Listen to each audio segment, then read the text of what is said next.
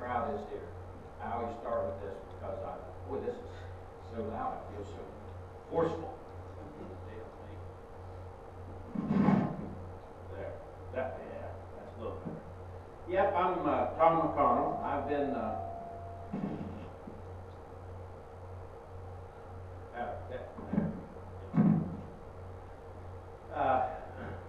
I've been a farmer for a long, long time. Started with the Extension Service in 1973 and didn't know what I was getting into, and now I don't know how to get out of it. I'm still there. I'm seriously considering making a career out of it. I don't know. If you guys have any other hints of things I might consider, let me know. But I dearly love my cows, my ewes. And I've worked my whole career to help people stay on the farm and make enough money to raise their families how they want to and where they want to. And so it was only natural for me to get involved in some of this risk management thing. So as somebody once said, you better listen to what I've got to say because I've lost thousands of dollars learning this stuff. But the first question, though, I want to, I don't know where to go with this. I don't know how much experience you have or anything there. So I'm just going to, as we used to say in the 5th grade, I'm going to stand up and say my piece. So I've got another presentation strictly on LRP that we can race through this and do that. But I did want to, there's some things that we need to look at. Because when you're driving by your neighbor and they're doing things that you think is agriculturally, we'll just leave it at that. Sort of like risky behavior and all that. You say, I don't know how old Billy Bob can survive doing that, and maybe the answer is Billy Bob doesn't care how he does that because he's got different views on risk, how much risk he can take, and how much risk he should take. So we're not going to run through this too much, but I think it's important for you to, at your leisure, go through this and evaluate just your attitude toward risk. We all look like Methodists here. We're all sitting as far away from each other as we can, which is important. But anyway, at least we're at the gathering. That's all I'm going to say. So take a look at this, and we did this at our winter meetings several years ago. And the numbers that you come up with don't mean a thing. Who cares? The only person that matters to is you, because that will describe for you your attitude toward risk today, and then maybe do that in a year and see what your attitude toward risk is then. So there is a wide range of folks' attitudes towards risk. I think the big thing is what are your goals? Why are we doing what we're doing? What happens with your operation or to your operation, to your family when something goes wrong? And do you have a plan? Do you have a farm plan? Do you have a risk management plan? The Risk Management Agency has worked for years to, I'll back up. You look at American agriculture, and we're always, we see our friends to the west of us with corn and soybeans. I mean, neighbors too, but as a rule, that's where the concentration is in the corn belt. And you look at those folks, and it's very obvious to see that the USDA has, since the 30s in fact, worked toward developing programs as the Farm Bloc. It used to be very powerful, which it doesn't amount to much in Congress anymore. The Farm Bloc wanted to keep their small farmers, small farm families on the farm. Well, if those guys were small farm families, we were barely a blip on the radar. But the bottom line is that those crops that grow in straight rows and easy to measure and all of that are very easy for them to assure. Well, we've kind of been operating without a net, so to speak, and so we've had to go back at our operations, and they use words like a more comprehensive approach to risk management. Well, sure, that's what we've got. So what are your risks? Performance, price, predation, liability issues, weather, health. What of this can we control? What can we not control? And what can we manage? Well, the whole thing, as we said, a comprehensive deal. But when we talk about performance with pasture, or if they're brood cows, we have to deal with what we feed cows and use in the wintertime as well. We have to approach feed costs, health, predation, quality, management. Sure, time of rainfall and all of that changes some of this, changes it a lot. But the bottom line is, when it comes to so much of this, it's all nuts. It's our job to manage these things. I learned this when I became county agent, and in Preston County we grew a lot of corn up there in those days, and so I got the text on corn production, where I learned that the Morrow plots, the Morrow corn plots at the University of Illinois, they grew corn 125 years straight, and never put an ounce of fertilizer on there. Of course, you can probably get by with that when the soil's 6, 7, 8 feet deep. But anyway, the other thing I learned in that text was, if every corn grower in the United States spent the U.S. average amount on his or her corn crop and got the U.S. average yield, they'd all lose money. That's really interesting. And what does that tell us? It's about management. So I pulled this up. It doesn't matter the year. It doesn't matter any of this thing. But what it matters is, when we talk about all of these issues being on the farmer, we just see here that the old Kansas Farm Management Association, they've done this for years. This is the first one I pulled up. More current prices would have been nice, because now in the afterglow, feeder calves are brought $1,500 a head, or way more. We're all big time cattle people and having a good time, and maybe we can get by with a little less management. But as a rule, there is a high group, high third, mid third, low third, and total net return to management: positive for the high group, negative for the mid group, and the low performing group. Well, the numbers change. It doesn't matter. But when you're making management decisions, we want to talk about. You can see this is pretty old. We'd all fall out of the chairs if we looked at money like that. But the bottom line is, there's no consistent thing, that separates one from another.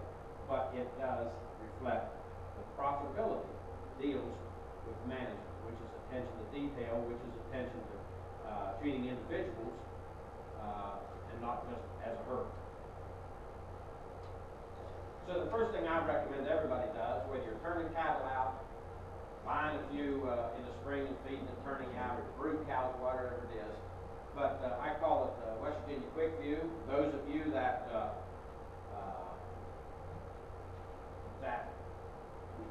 this isn't about your specific records. All I'm asking you to solve for is the total cost per pound of calf, or if it's a backgrounding situation, the total cost per pound of game. Now, you can do this and compare it. Several years ago, we did this with lambs, and I interviewed shepherds in western Pennsylvania, western Maryland, West Virginia, and Ohio. We had 40-some sets of records, and then I helped them. We solved for in that case, the total cost of a pound of lamb. And the price varied from a guy in Ohio on rented ground, no equipment, and bought very little inputs. He was turning lambs out for 20-some cents a pound. The extreme was another guy that was turning out lambs for $4.75 a pound. Okay, there's a difference there. And of course, then I went downstairs where all the really big brains are, and I said, what's this mean? He said, well, 19 cents is an outlier, and it's $4.50 is an outlier. And I said, yes, people both have right line. But anyway, the bottom line was that there is a difference in that. Now, I think the thing that kind of bugged me about that was there was 19, 20 cents, and then the next one up there was like 22 or 3 cents. Then the 450 guy, he was out all by himself. Then he dropped into, and closer. But I learned an awful lot from that, and it's goals, it's how good your records are, how good your performance is, how good the sheep were. It goes on and on. But comparing that, if you're way out there, if you're that 450 guy, I think you'd want to say, oh, we got a second, we need to chat about this. There's no way I can make this, even today's market, make this work. But the bottom line is, since the goals and everything changed, I'm asking you to do a cost per pound of whatever you want to measure. I threw these things out here, whatever you want to measure, and it's nothing more than just pulling it off your Schedule F on your income tax. And by the way, it's probably a really good idea to keep some records and report all your income. Farmers are notorious, like 70% of all farm income is omitted. And we want to get, we can go off on that forever. I mean, if you're going to pull that stuff, then when the time comes when you're getting Social Security on farm income, it's like, why we bother? Well, the reason we bothered is because we didn't report on it. But you want to do that, get it off your Schedule F. You can certainly find the invoice when you bought the cattle and the invoice when you sold the cattle. You can keep some information down there. And then the only one to compare it to is yourself next year and see what you've done. We can talk price. Tom, the great cattleman, we used to turn out several cattle, and one year we bought a set of black white-faced heifers. They cost 49 cents a pound. We wintered them, put 350 pounds on them, grassed them. Holy smokes, we sold the cattle for like 72 cents. I said, this boy's got to figure it out. I'm telling you, that's more money than I agree with. So I'm sitting in there, oh man, we're fat and sassy. We go back to the same market, and we buy the calf. Well, that's the feeder's a little heavy. We paid like 83 cents for the replacement heifers. Well, then the next year we went and did the whole thing, and the funniest thing, they were back down to that 40 thing, So we'll talk about what to do with that price later. But what I want to say is, I didn't learn a thing. I did not learn one damn thing with that experience.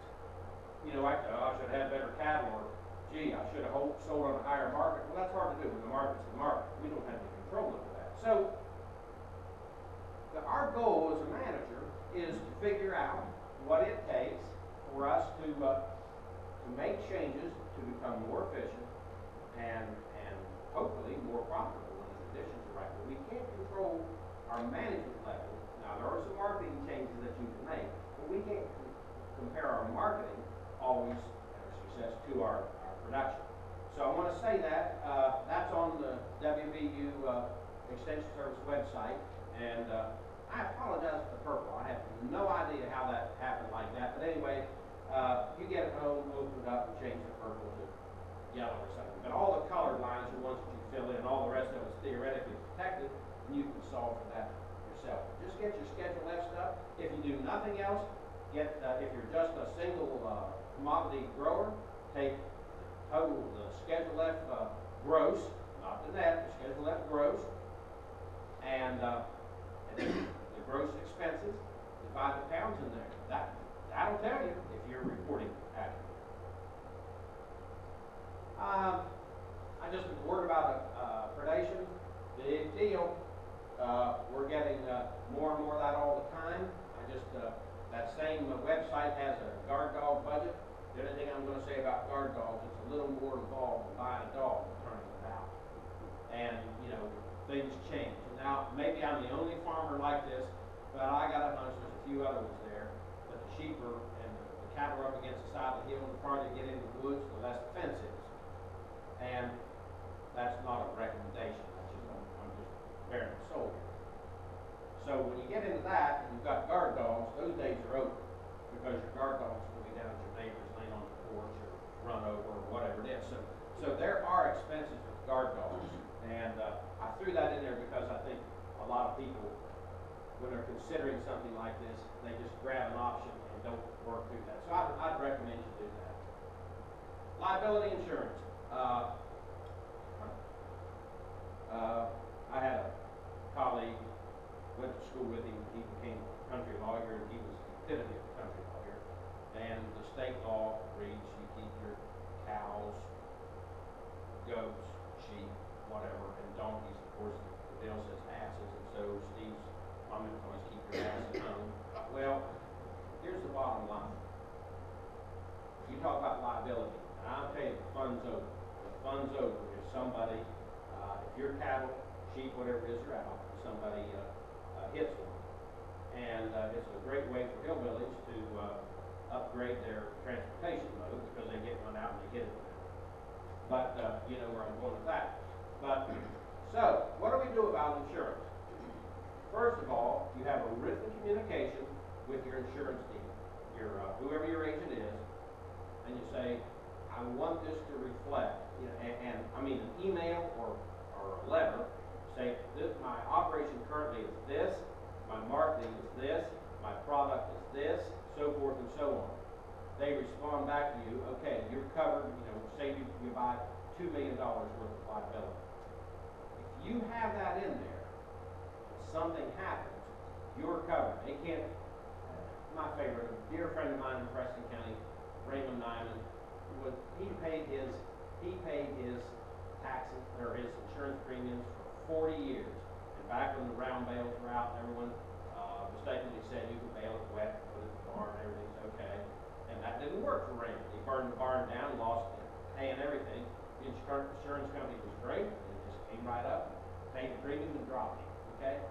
So, we want to have a little better relationship with that. The best way to do it is to spell out what we're doing. And any of us that are going to farmers markets or finding markets for processed animals, we want to make sure that everybody understands that. They'll make it clear what they need. Don't assume anything. So, communicating with your agent is a must. And the other one, I learned from days sitting on the hospital board, but this really is important. We're not as bad about it as we used to be maybe 20 years ago. 20 years ago, if you walked across a farm, you would sue somebody. And so that made us all afraid to let people fish, to let people hunt, so forth and so on. But the bottom line is, sometimes if you get sued, it's real important that you take that case to the to court, and you prove to them what you've been doing. So one is you've got a special rider in your insurance policy, but more importantly, or as important, is you've done a farm safety inspection. Who should do it first? Have your agent out. If your agent doesn't care enough to come out and walk the farm with you and tell you what you ought to do, and communicate back with you, said, well, I found this and this and this, and you communicate back and say, I fixed this, that goes a long way, because to the jury of your peers, they're going to say, well, I think he's tried hard enough. Now maybe there'll be some, you can certainly reduce your exposure. The last couple things here that I always harp on is because I watch this, I watch farmers do it for 20-some years as a county agent, nothing's changed, and if I don't watch myself, I get into the same thing. But I've got one farmer in my community who is as conservative and as risk-free as anybody I know of. And one of the two reasons he is he feeds what his cows need per day, as opposed to rolling out. I wouldn't talk about Ronnie, but if someone has a job like Ronnie and me, you might be tempted to get a few days feed out there. Well, they're going to eat more feed or waste more feed. So I always like to talk about feeding what they need per day, and then whatever, keep the hay dry. And you can talk about types of hay, and they keep really great outside and all that kind of stuff. Well, if you buy that special baler, and that hay doesn't break down, praise the Lord. But I got a hunch that there's a bunch of you that look at that outcome, and your your own baler isn't quite so tight, and isn't quite so fancy, and you're going to lose a lot of hay, So, store your hay inside. Everyone says, it doesn't pencil out. I disagree with that. But maybe you store what you think is extra, because those dry years, when everyone else is scrambling around trying to buy hay, yours will be in the barn, and hay does keep. I won't get into it. I want to move on this. We just talks about hay loss and what kind of feeders and that sort of thing. Cone feeders, how efficient they are. And grain feeders are great if you keep the bottom in. And it just goes on. But I want you to watch your feed costs. Now, let's talk about the type of risk that we can't control. And there we go. Price and weather. We can't control, we can certainly, we're finding through calf pools, and if you're not selling your calves in a pool, you need to take a serious look at that, because, Ronnie, how many dollars did the calf pools over regular barn prices bring this year? $90 to $100 a head. There you go.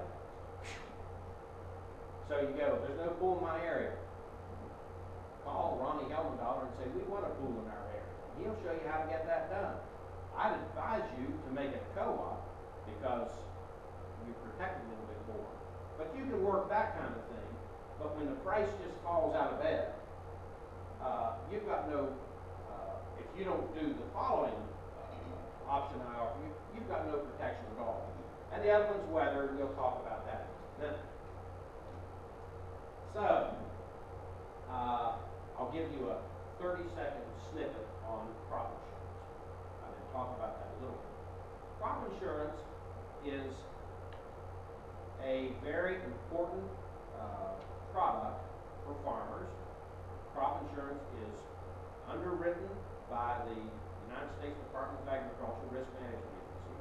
The premiums are, as a rule, subsidized by the same USDA, because the federal government's going to get out of the disaster business. Now, listen to me. They're going to get out. And so no matter how many of us stand in front of the local TV station and kick dust and talk about how damn dry it is and all that kind of stuff, there's not going to be any cavalry coming into Washington, D.C. carrying sacks of gold to give to us. Those days are coming to a screeching halt. And we talk about the farm block. It's gone. So we're going to have to move up there. Now, our government is trying to respond, but that comes in little bits and pieces. One of the last things, crop insurance is not about turning a profit. If you raise vegetable crops, there are policies out there that allow you to insure a profit. That's the only one. The rest of this is about not losing the farm or having enough money to fight another day. But, as a rule, crop insurance in West Virginia in the last 10 years, for every dollar of premium farmers have paid, they've been indemnified $2.49. Who cares? That's not what this is about. This is about you're having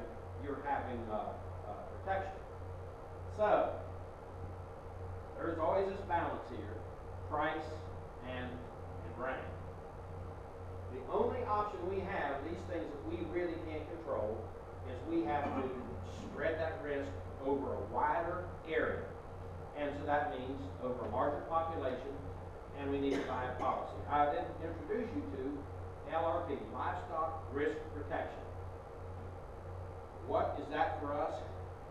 Livestock Risk Protection is a policy sold by the Risk Management Agency through precious few agents in West Virginia, but the agents we do have will travel and help you get insured against an unanticipated drop in the cattle price. So, it doesn't have anything to do with your specific group of cattle.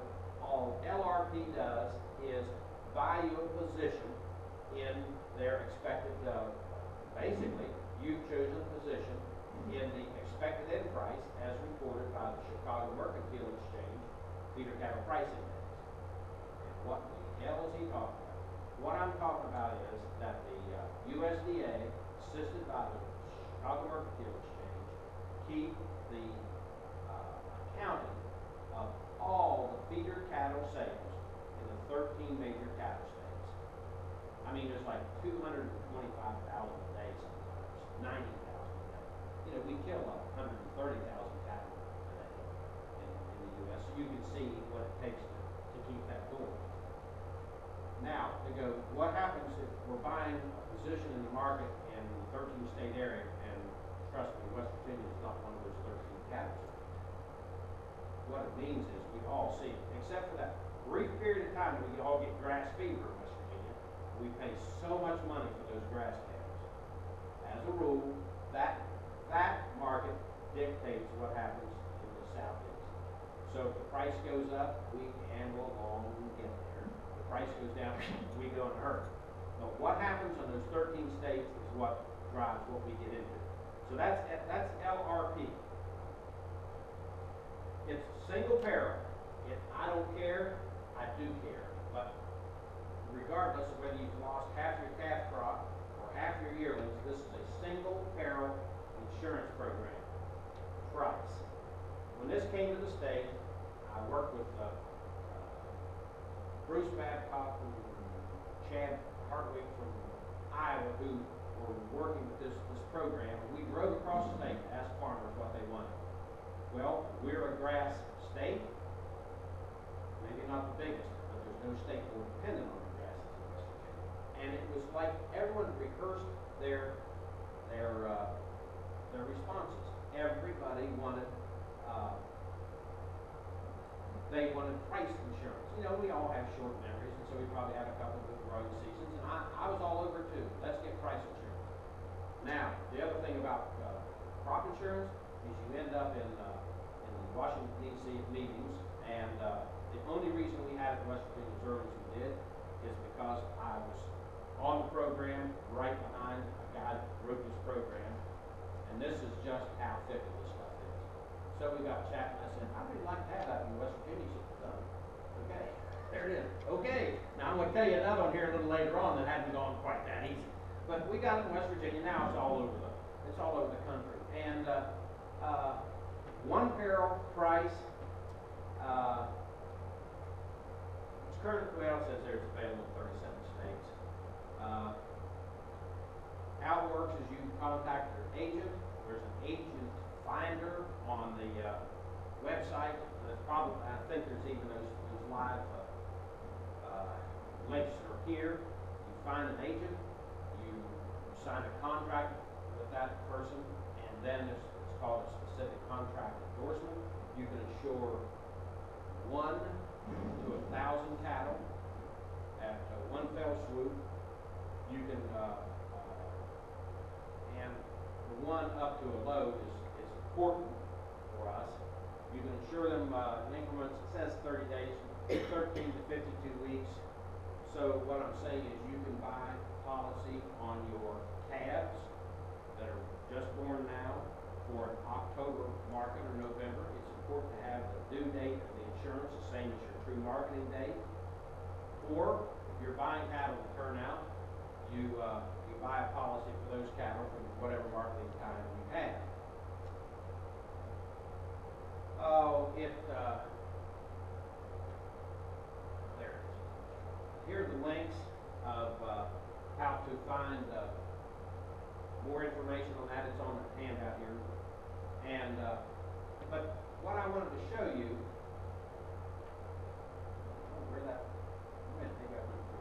what I want to show you is it's called the expected end value of your cattle. When you get online, it's one of the very first insurance policies that's done all electronic until you make a deal. And then you do that, you've already worked all these particulars out with your insurance agent, and then you call that agent, and the agent keeps a phone with him or her, and when you're ready to pull the trigger, because these rates don't come out until 4 o'clock in the afternoon. And so they change every day. They're loosely based on the feeder cattle contract. But they, you have from 4 o'clock until like 8 or 9 to make a deal. And if you miss it today, you do it tomorrow. It may move in your favor, it may not.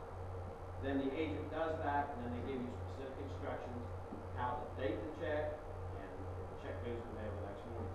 This is when you pay your premium up front. This is really a wonderful policy. It will not assure you a profit, none of that stuff, but it will prevent total disaster. Funny thing in West Virginia, West Virginia is one of those targeted states, meaning we don't buy enough crop insurance to sue them. But of course, the reason that is our agriculture doesn't match what goes on in the rest of the country. You know, we're small farms, grass influenced and grass driven. So these new policies have come along for us. However, when these cattle prices got to the level that they are right now, our crop insurance agents are saying we have more farmers buying crop insurance now than ever. Well, that's reassuring. I mean, that's really good to know. And yes, that's one I do use. Let me hand this particular handout out, and then I would like to. We're going to go back and forth here a little bit, but hey, would you mind helping me hand those out, and then I can jabber more. Thank you. I want to talk about the other side of this, and then we're going to finish that real quick, and then we'll go back and I want to talk about LRP, because this next product is one that we ought to have, and we don't yet. And a bunch of us have been working very, very hard to get this for farmers. What's the two things we can't control?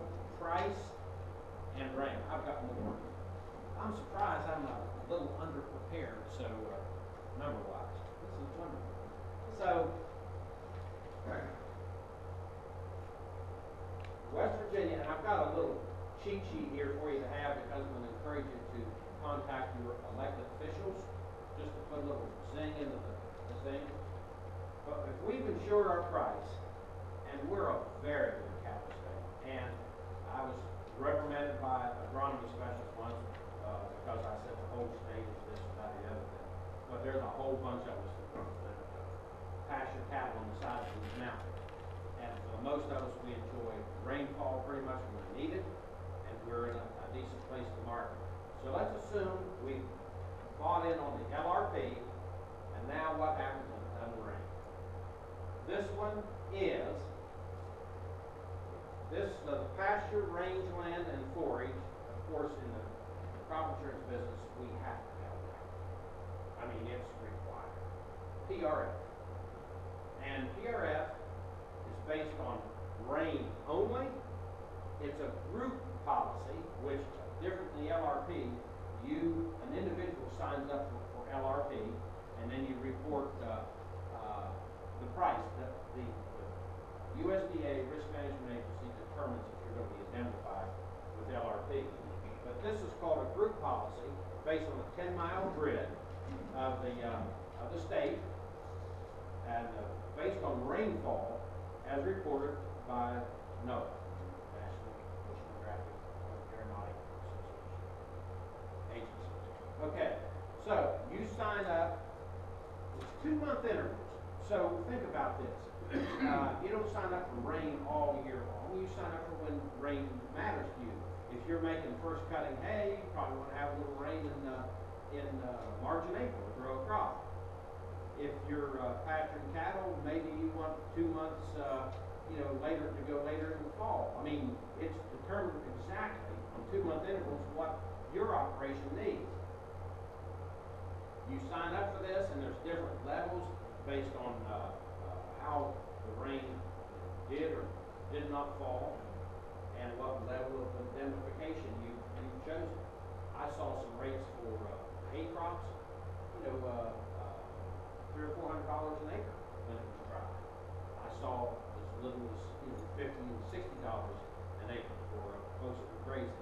But these are all decisions that you want to make yourself. But of course, it's not in West Virginia yet. Every time I get a group of farmers that will slow down long enough to talk to me, I talk about this. We have talked to everybody, and including, we were blessed to have the administrator of the Risk Management Agency in West Virginia a week or so ago, and we're hoping to get that going. Here's the thing that rubs me just a little bit. This is a map of the good old US of A, and we start right up there, and the blue are the states that have the product, you talk about some politics and being at the right place at the right time, maybe New York, Pennsylvania, Virginia, yes, Maryland, everybody right on down to the tip of Florida has it. You see the famous grazing land there in the Corn Belt, and here we are. West Virginia doesn't have that yet. Now, I think that's going to change, and I hope that each of us takes time to consider this product. I truly believe, since we have 23,000 farmers in West Virginia, beef or farmers, 60% of them claim beef cattle, and we've got 15 or 20 shepherds. That's not 6 or 700 shepherds. It seems like that. And this and the number of cattle that are grassed, background on these things, this is an important policy. When you've got your price covered and you've got the rainfall covered, I think this is a pretty good time to have this product. Now, would you mind switching me over to the other one? It'll take a little bit because I've got a temptation. No, I'm fine. I'll talk about this for a minute. And we pay $2 a piece to print. Enjoy. If you think you're going to put them in the log roller, give them back. I won't. No. I think I keep one on the dash of the truck. A little income tax thing. Incidentally, you all understand that you deduct your expenses getting here and your registration off for the conference. That's an allowable expense with your income tax.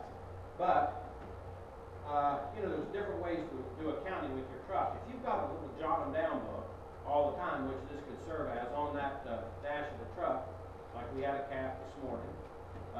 She's couldn't catch her, but we'll get her on Saturday. But she's written down, so we know when that cow calf. The sex of the calf and all of that. But if I put a quart of oil in that 3/4 ton GMC truck, as old as my youngest child, maybe I should, begin to keep an eye on that, keep actual records that way, and get rid of, to help you make decisions. We talk about this LRP. I wanted to show you a couple things here. Yes, people do get indemnified. The guy that built this program, that's why I chose this thing's 6 years old, this presentation. But they started backcasting. Yeah, 6 years sure is. Anyway, he backcasted. And that's just, you take, what if? You took the numbers based on the Chicago Merchant Guild Exchange. Here's the baseline, the prices then, and believe me, they weren't as radical as they are now. Now it's working out now. Up until then. But that in 1996 indemnified 6.5 cents. Well, you get 100 cattle and all of a sudden that becomes a serious figure. It's web-based, expected end values. I got pictures of the web page. So you get on there, as I said, this is computer or internet driven. You can sit around and talk about this stuff, and this is one of those deals. I used to teach farm management, and so I bought a couple of farm management textbooks. I thought I should whip the terms around that. The first one that goes, the manager's job. Hot damn, I want to see what that is. The manager's job is to determine a farm plan and implement it. There you go. And the manager, in this case,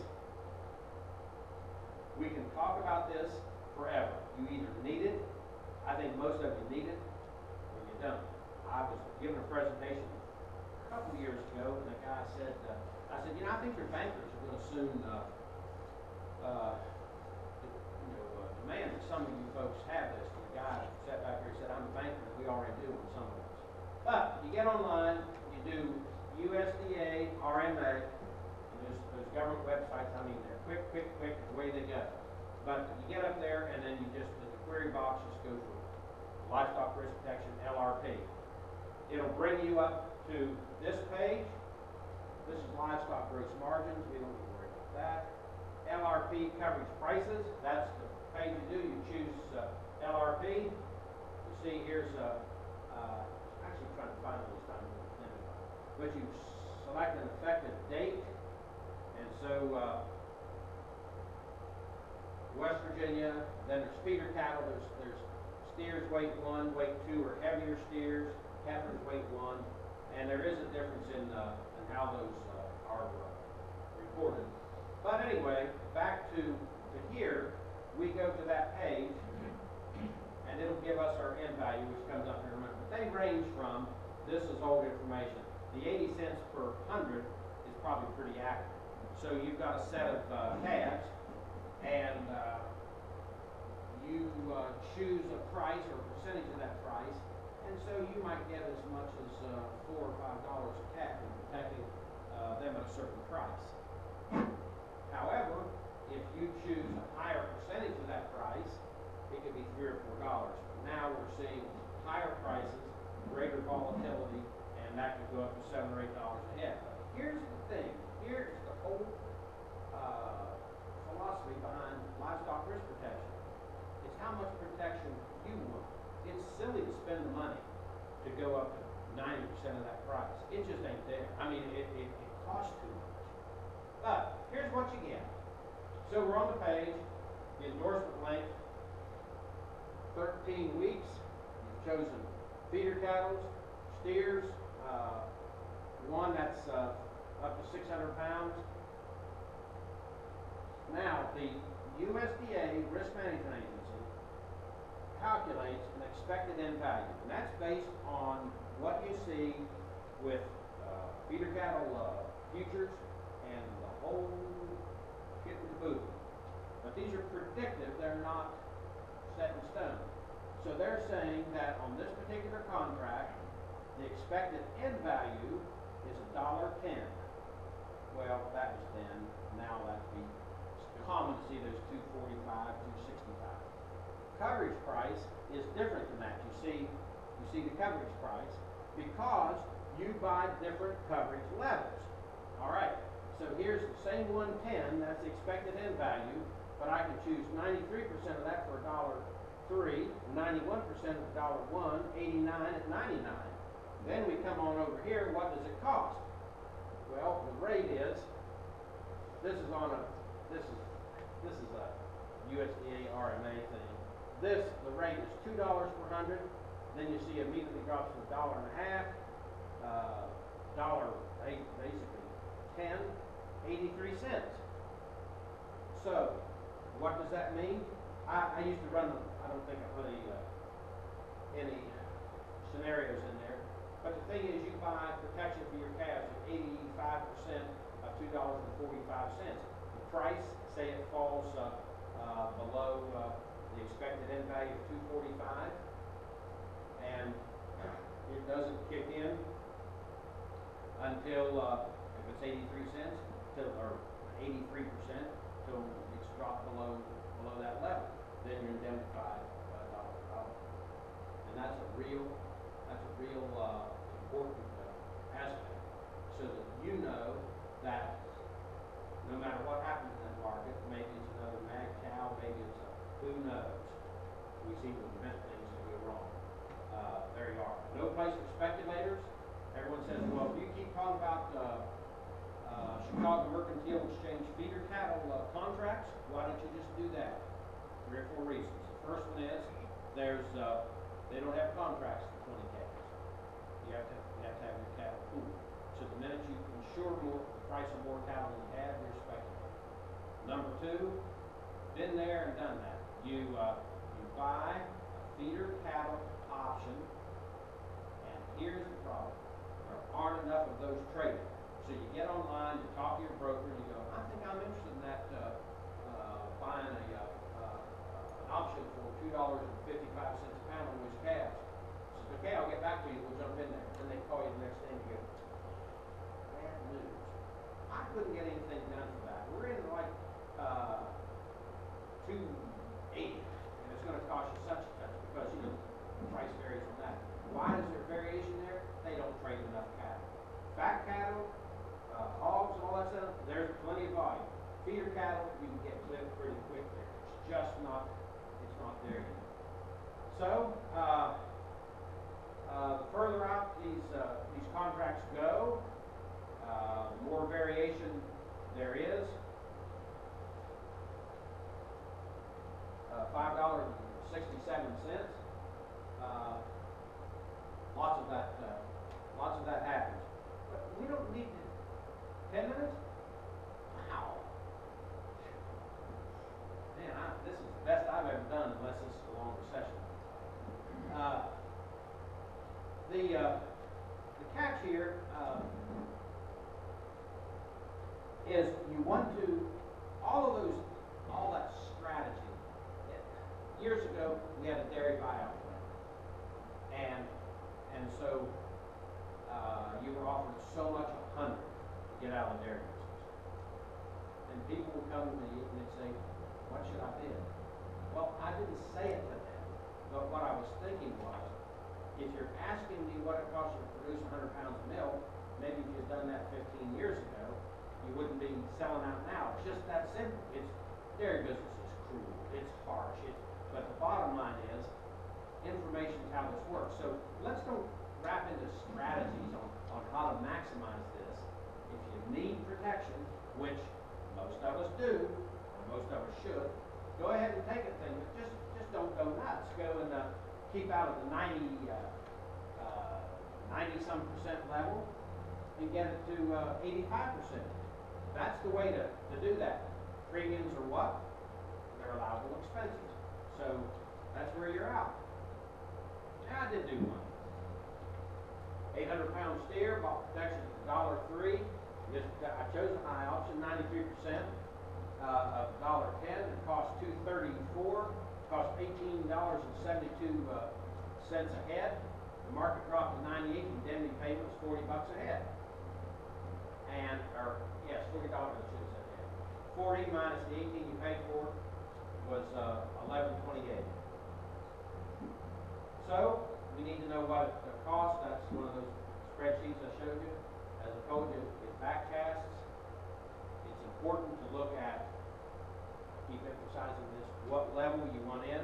Now, I want to remind you, you can get on the website. One of these, maybe it's this one, has links for that. Buyers or insurance agents in West Virginia. Talk to them. It's not very scary to do this. And you write them a check. Our calves, we don't have a policy now because we've got 4 calves on the ground, maybe 5 now, 7, 10 kicks in a year, but there we are. So, but I'll guarantee you, in 2 weeks, we'll get a policy. In a month for sure, then we'll pull the trigger on something because these prices are too good for us to experiment. So, you got to talk to the agent first. You got to get started on this first. It's like everything else we do, we have to get started early. This provides, this is all changed prices. It doesn't provide protection to turn a profit. It relates to real time. It requires producer knowledge and study. Requires time and management. What happens on your farm? If all your calves fall over dead, it doesn't make any difference. Still trying to see how that relates to West Virginia's basis and all that, and that'll be a long process. But the most important thing is guarantee a price, but the manager must adopt a crop insurance mentality. And that's kind of bad when we're not used to that, but that's where we need to be. Now, questions? I just go on and on. Here's a flyer on LRP. I want to show you, this is the discussion on the PRF. I'm sorry to pick on you, but you're the closest.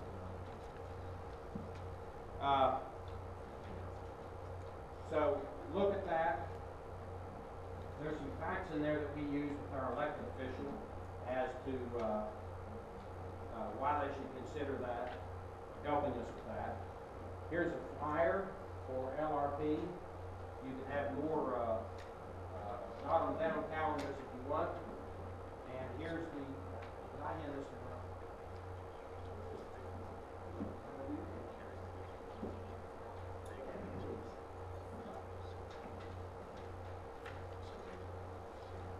Now, what obvious thing that I overlooked in try to make more sense of this.